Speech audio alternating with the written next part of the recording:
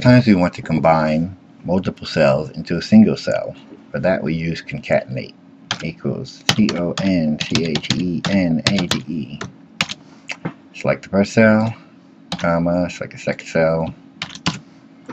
We want to add a space in between those two fields. We just do open quotes, space, open quotes. And there we have those two combined.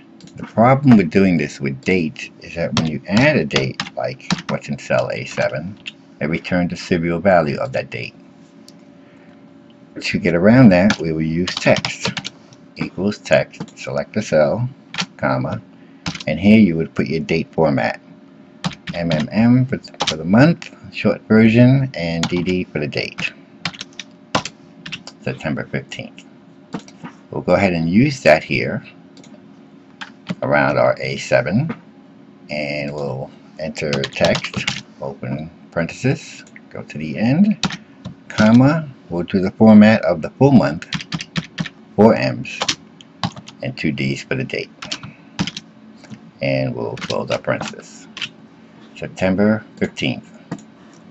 If we wanted to finish that sentence, we'll go ahead to the front and we'll put in our preposition,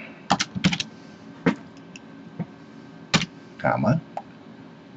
We'll add our action word here, and we'll end it off with a period. Forgot my comma. There you go. On December 15th, James Frank visited 3M. And if we copy that down, we'll have the same result to the rest of our rows.